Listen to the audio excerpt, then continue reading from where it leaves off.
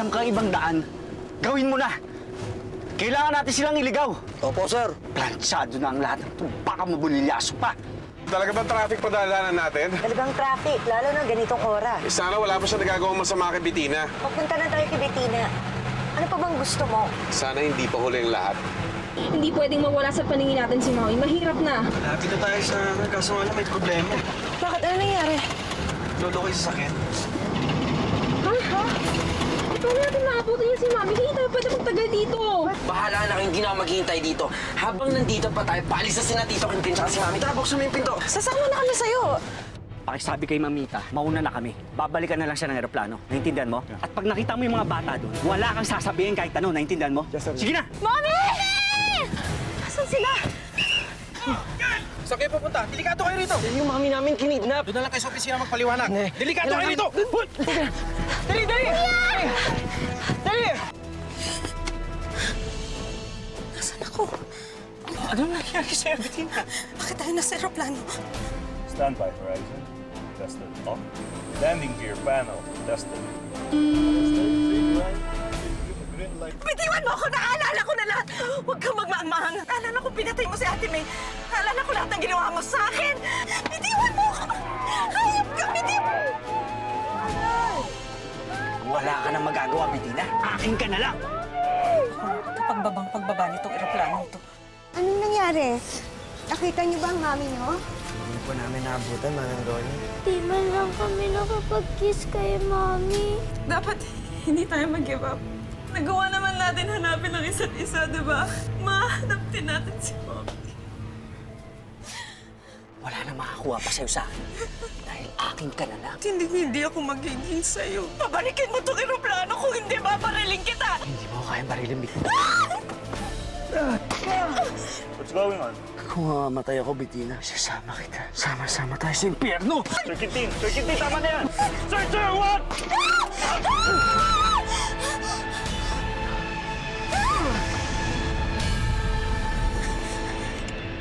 Hindi ako pwede mamatay. Hindi ako pwede mamatay hanggat...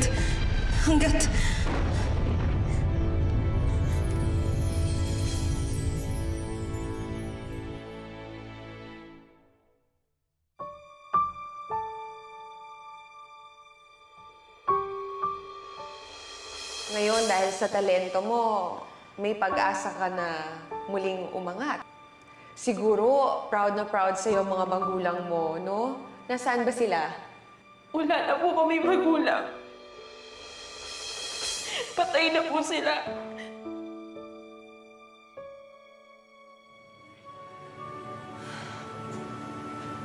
Darling, nandito ka lang pala. Takot ako nung wala ka sa tabi ko.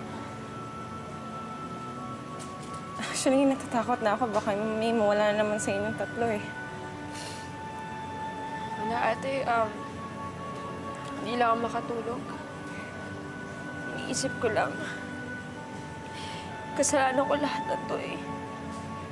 Sigurado ko nabalitaan ni Mami na sinabi ko na patay na siya. Sigurado ko masaktan siya. Kaya tinakwil niya na tayo. Darling, hindi naman natin malalaman yan eh. Actually, alam mo, hindi natin malalaman hanggat di natin siya nakakausap.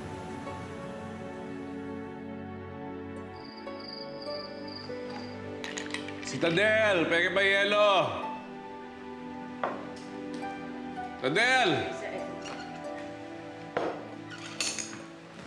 Pre, tama na. Ano ginagawa mo sa sarili mo? Lasing ka na, oh. Ang sakit, Bagyo. Hanggat hindi ako namamanid, hindi ako titigil. Opo. Yung lumpo ang hirap na mag-alaga eh. Lalo na yung lasing na lumpo.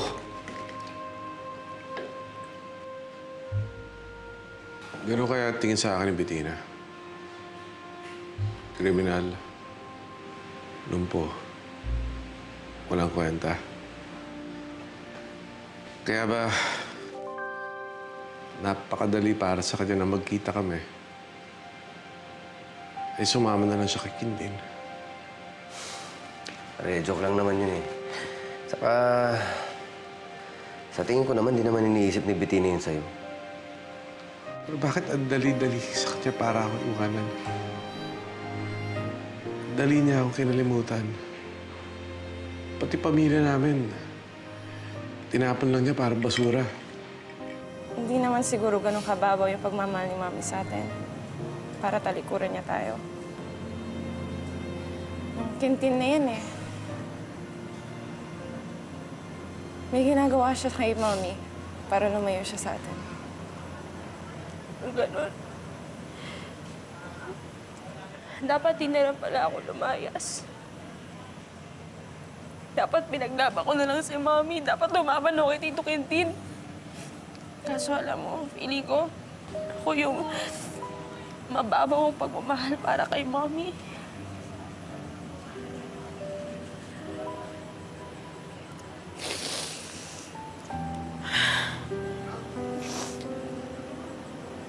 Alam mo, darling, lahat naman tayo nagkamali. Pati naman ako nagsisisi. Nagsisisi din ako na umalis ako. Iniwan ko si Mommy. Iniwan ko si Faith. Sinasabi ko sa sarili ko, sana hindi na lang ako umalis. Para nabantayan ko sila. Pero, hindi na natin dapat pinagdududahan yung pagmamahal natin sa isa't isa. Sa pamilya natin. Tsaka, darling, gusto ko mag-sorry sa'yo. Kasi, pinagdudahan ko yung pagmamahal mo sa amin.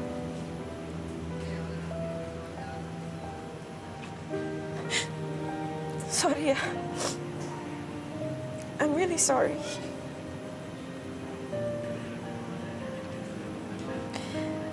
I'm sorry din, ate. Kalimutan na natin yung away natin, ha? Ang importante, isipin natin kung paano natin mahanap si Mommy. Pati na rin si Daddy.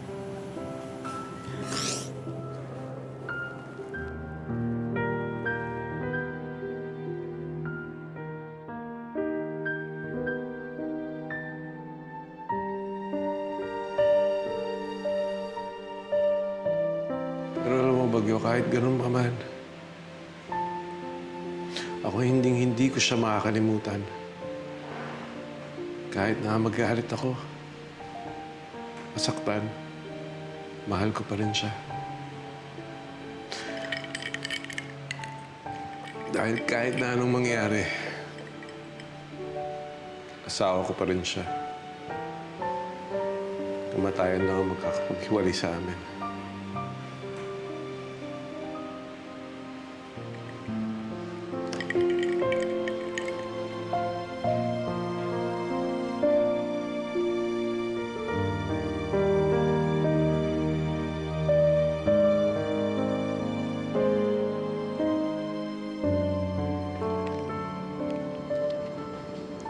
Darling, ito, may mga listahan na ako ng mga resort sa hotel na pwedeng tuluyan ni Mami sa Palawan. 11 a.m. yung pinakamaagang flight going there. Magpapabali na lang ako kay Miss Tutsi para makapag-book na tayo. Oo, kailangan din natin mag-rent ng kotse para mas mabilis natin na mahanap si Mami. So, magkano lahat yun?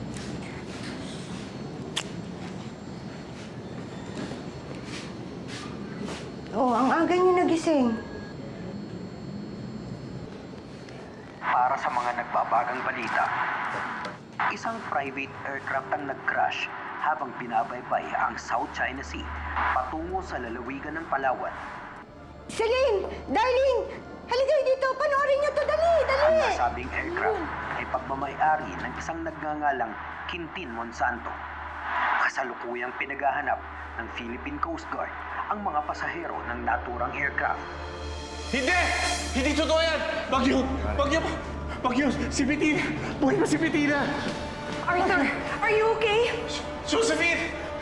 Si Bettina! Nag-crash yung plane nila! Bagyo, patayin mo nga yung TV. Josephine! Patayin mo yung TV! Josephine, ang gagawin natin! At ilang minuto pa lang ang nakakalipas nang maganap ang aksidente. Yun yung aeroplano ni Mami.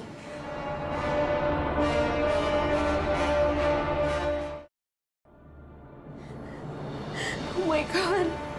Si Mami! Darling, huwag ka magpanik. Si Mami, paano si Mami? Darling, huwag ka magpanik! Yung aeroplano ni Mami. Nandun siya nag-crash yung aeroplano sinasakyan ni Mami. Paano si Mami? Ligtas ba siya? Hanap pa nila yung mga survivor. Buhay pa si Mami. Buhay pa siya. Si Mami! Mamamatay si Mami!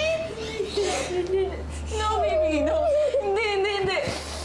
Hindi pa tayo sigurado, guys. Ano ba? Hindi tayo pwedeng mag-panic. Nakagaling yun sa trauma ni Faye. Okay, may pag-asa pa na buhay si Mami. Okay, Faye? At hindi mo napanood? Nag-crash yung aeroplano. Milagro na lang talaga ate kung buhay pa si Mami tsaka yung mga kasama niya. Pwede maniwala naman na tayo sa milagro. Mas okay yun kaysa maniwala tayo na wala na si Mami.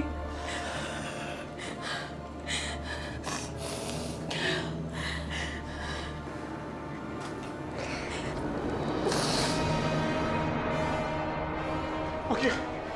Kung pigilan lang. Arthur! Naghahanap pa sila ng survivors! May pag-asa pa! Josephine, kung napigilan lang natin sila, may pasara sila ngayon.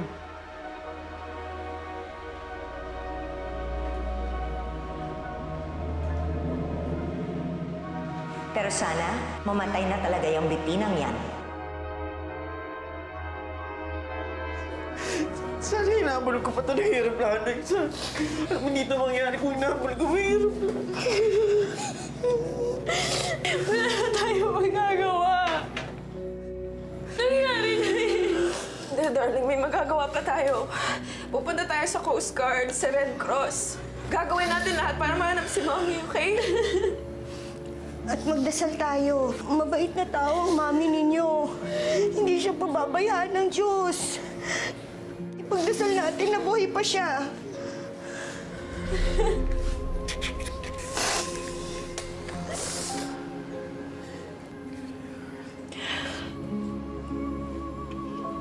Lord, huwag niyo pong pabayaan si Mami.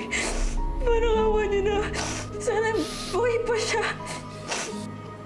Sana makasama pa namin siya.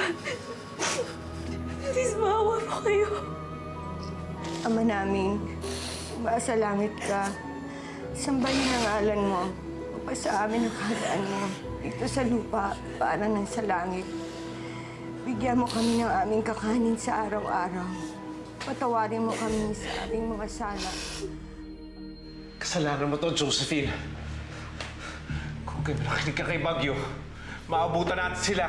Hindi sila makakasakay ng aeroplano. Kasalanan ko? Pagkatapos ng lahat ng ginawa ko para sa'yo, ako sisisihin mo? Kahit abutan pa natin sila doon, Arthur. Kung gusto talaga sumama ni Bettina doon kay Kintin, wala kang magagawa. Kung gusto mo, magagawa mo ng paraan. Nagawan mo ng paraan, ilayo ako sa mga polis. Itago ako ng matagal na panahon. Nahuli na nga ako, nabawi mo pa ako ulit. Kung gusto mo, mababawi natin si Bettina kay Kintin. Di ba parati mo sinasabi, tutulungan mo ako mabuo ang pamilya ko. Pero habang tumatagal, lumalayo lang ako sa kanila. Eh bakit ko naman tutulungan mapalapit ka doon kay Bettina? Kung harap-harapan nga, pinagpalit ka na niya. Alam mo, nabulag ka na niya ng pagmamahal mo sa kanya. She doesn't deserve your love. At kung ano man nangyari sa kanya ngayon, karma niya yun! Dahil sa pagtataksil niya sa'yo!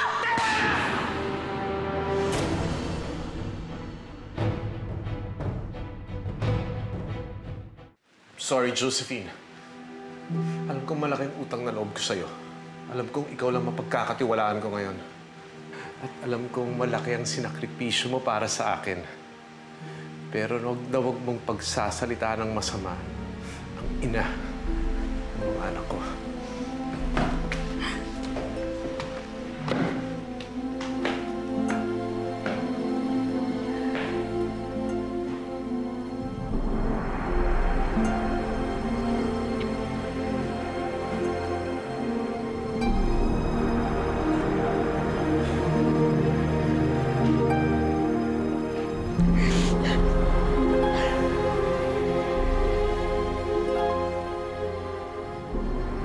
Nagtatrabaho 24/7 ang mga rescuers namin sa paghanap sa mga survivors.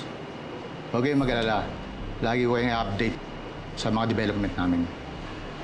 Salamat po, sir. Sana po talaga mahanap niyo ang mami namin. Sige po, may kakausapin lang ako.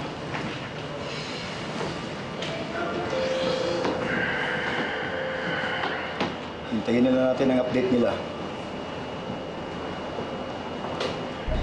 Sabay na lang tayo maghintay. Hindi naman na kayo sa jeep. Hihintay pa ang pag-alis nito. Sige ate, hanapin na natin si Mang Celso.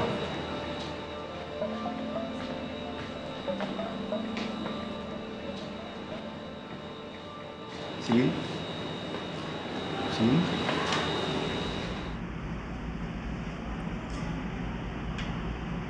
Okay, pasensya ka na. Nagpapakatatag lang ako para sa mga kapatid ko. Gusto ko ipakita sa kanila na buo yung pag-asa ko na makikita yung mami namin. Pero natatakot ako at nalulungkot. Kasi baka paano kung patay na yung mami namin? Nanghihina ako. Tao lang tayo. Kahit minsan, nahihirapan. Wala namang masama kung aaminin mo to sa mga kapatid mo. Mabuti ka pa nga. May mga kapatid na karamay.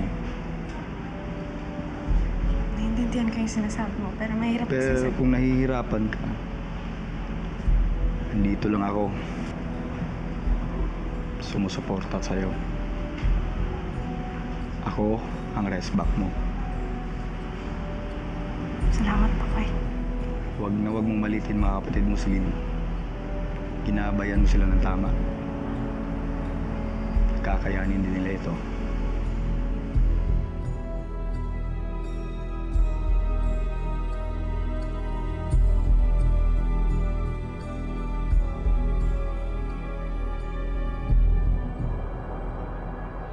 I'm so sorry, darling, ah.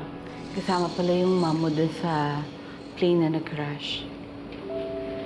Miss Tutsi, hindi ko po alam kung kaya ko po yung guesting. Sige, ganito na lang. Kakausapin ko na lang yung station manager, ha? Papareschedule ko yung guesting mo.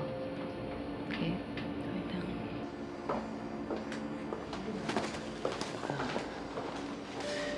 Bakit ko pa kasi sinabing patay na yung mga magulang ko? Kakatotoo na nga siguro. Alam mo, kasalanan ko to eh. Nakarma nga yata siguro ako na dinanay ko sila. Ngayon wala na sila. Darling, huwag mo sisihin ang sarili mo.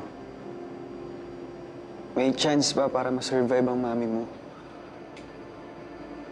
Kevin, ayoko lang umasa sa chance. Gusto kong may gawin. At kung pwedeng ako lang yung maghanap sa kanya, gagawin ko. Pero di naman pwede. Darling? Miss Tutsi, tutuloy ko na lang po yung guesting. Ha? Sigurado ka ba? Baka maging masyadong affected ka. Opo. Kakayanin ko po. Para po to sa mami ko.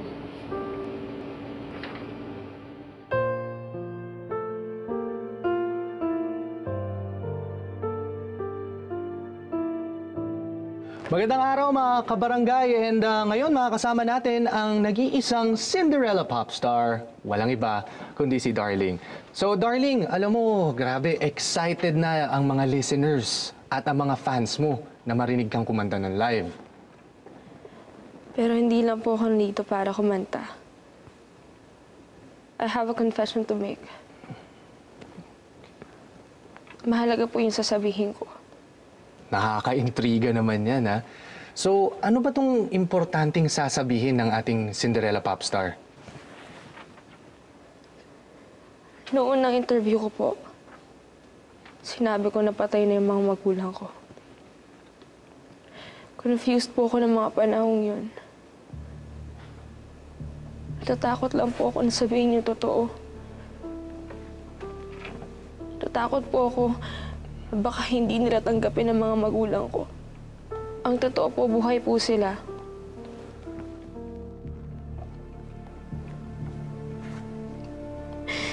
Nagsisisi po ako sa mga sinabi ko. At alam kong mali yung ginawa ko. Kaya gusto ko po mag-sorry sa lahat ng mga tao. Lalo na sa pamilya ko. Darling, that's so brave of you.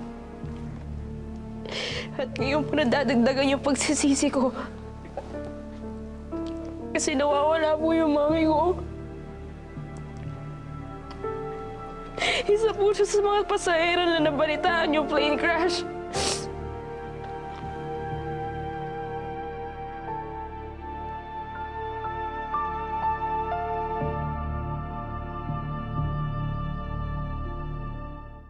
Kaya nananawagan po ako sa mga nakikinig ngayon. Kung may tutulungan po kayo, ngayon pa lang po nagpapasalamat na ako sa inyo. So, Miss Darling, kung nakikinig ngayon ang mami mo, ano gusto mong sabihin sa kanya?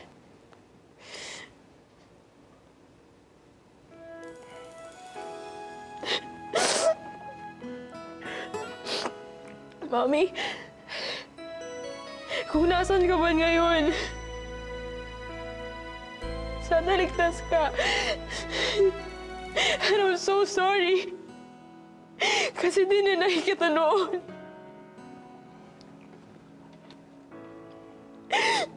I just want you to know that I'm always proud to be your daughter. And I love you very, very much. Tama ko. I love you guys. Our Father, maraming pong salamat sa araw nito.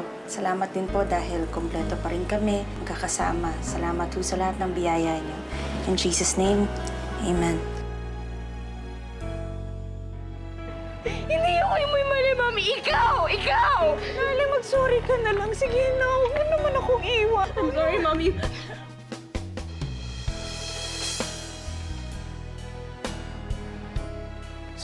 So there you have it, mga kabarangay. Ang inyong Cinderella Popstar. Siyempre, si Darling. For more updates on her, abangan nyo na lang po ang kanyang mga appearances. And of course, we'll give you more updates soon. Thank you.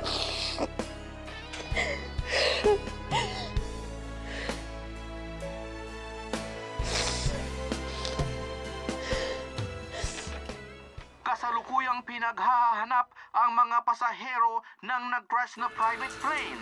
Ayon sa flight manifesto, ito ay sina Virgilio Reyes, piloto ng aircraft, Quentin Monsanto, ang may-ari ng private plane, at ang kasama nitong si Bettina Buena. Oh my God! Bettina Buena! Siya pa yung mami ni Celine, di ba? Paano na kaya sila Celine? Kawawang mga bata. Fugitive na yung papa nila, missing pa yung mama nila. Ang bilis nga naman talaga ng balik ng karma, ano? How can you say that, Ma? Bakit? Apektado ka sa nangyayari sa kanila? Sila ba apektado nung mamatay ang papa mo? Pwede ba? Huwag mo ako umpisa sa mga buenang yan. Baka sumikip ulit yung dibdib ko eh.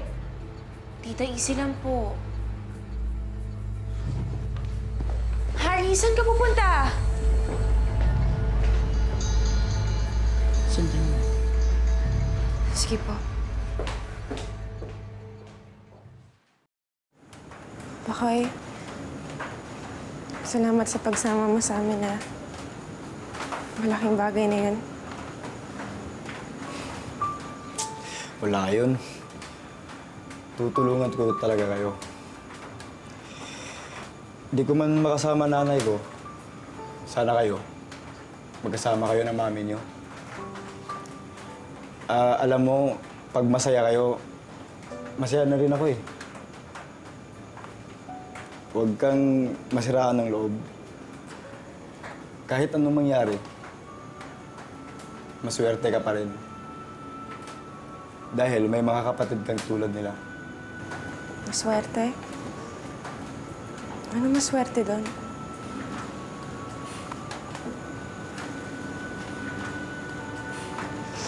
Simula nung makulong si Daddy,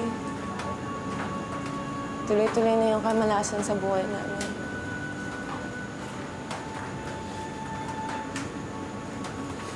Alam mo ba, Kay, akala ko sanay na ako sa mga pagsubok. Pero itong pagkawala ni Mami, hindi ko alam kung kakayanin ko.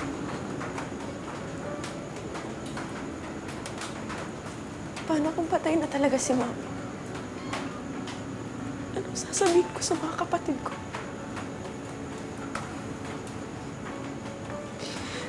Paano ka sila bubuhayin? Paano na kami nun?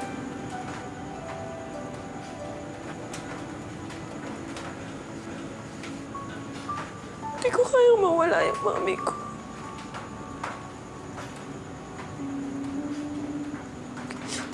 Kailangan may gawin ako para maligtas ko siya.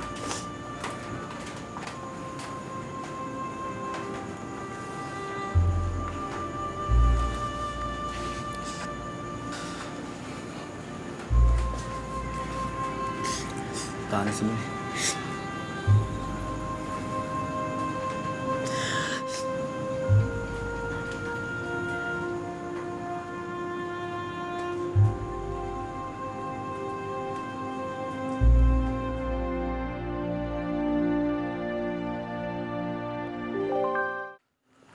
Pag nalaman ng mami mo na nandito ka, aatakihin na naman yun. Harry, ano ba? Akala ko ba, nag-promise ka na lalayo mo na si Celine? Iris, gusto ko lang siguraduhin na okay si Celine. Yun lang. Hindi ako makikialam. Gusto ko lang malaman niya na kahit malayo ako, nagmamalasakit ako sa kanya. Kailangan pa ba puntahan? Pwede mo naman siya i-text. Oh, paano? Mauna na ako. Basta text ka lang kung may kailangan ka. Oo. Okay, salamat ulit ah.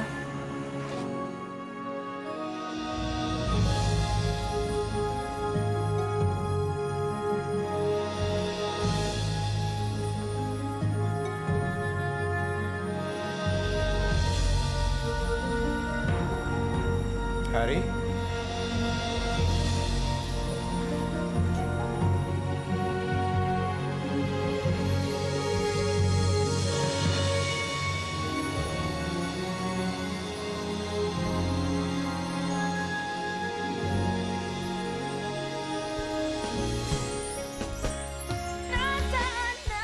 Kamusta po?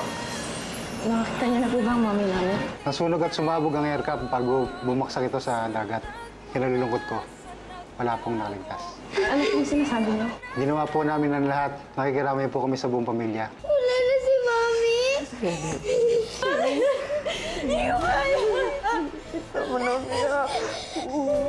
Bettina Buena is dead! Hindi mala sila nagsama ni Celine? Babe, wag na. Finally, quits na rin kami ni Arthur Buena dahil alam na rin niya kung paano mawalan. Anong nasasabihan na? Nagiging masaya ka sa pagkamatay ng iba? Today will be the day that Arthur Buena realizes kung gaano kasakit mawalan ng asawa. Let's celebrate! Ako na lang ang natitirang babae ngayon sa buhay ni Arthur. Gagawa na lang kami ng bagong pamilya. Ang bagong Buena Familia. Bukas na pala ang memorial service ni Mami. Hindi man lang tayo sinabihan. Kailangan natin puntahan si Mami. Ano yun? Di ba galit sa atin si Lola? Siguro naman yung patay na si Mami, maintindihan niya yan. Mga anak niya tayo. May karapatan tayong pumunta. Ang apo mo, kumare. Sila pala mga anak ni Bettina? Napanood ko pala yung balita. Yun daw ang libing ni Bettina. Tsaka baka nga raw pumunta yung mga anak mo. Tulungan mo ako. Dalhin mo ako sa mga anak ko. Bakit kailangan mo pa magmakaawa kay Bagyo? Andito naman ako para samahan ka.